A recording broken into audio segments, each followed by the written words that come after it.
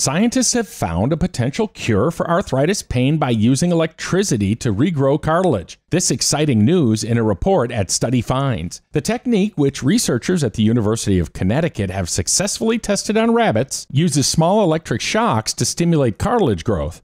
The researchers designed a scaffold, a technique doctors commonly use to repair or reconstruct missing or injured body tissue. The new scaffold is made of biodegradable material and is piezo-electric. That means it produces a little burst of energy when it's squeezed. This way, when the patient starts walking and the joint moves, the movement generates a weak but steady electrical field, encouraging cells to grow into cartilage. Healthy cartilage started growing back, and the test subjects did not need any other ingredients or stem cells, which can cause nasty side effects. The team recently tested the scaffold on the knee of an injured rabbit who could then exercise on a treadmill. They hope this will lead to successful arthritis treatment for older people in the near future. Find more detail on this and other studies at StudyFinds.com.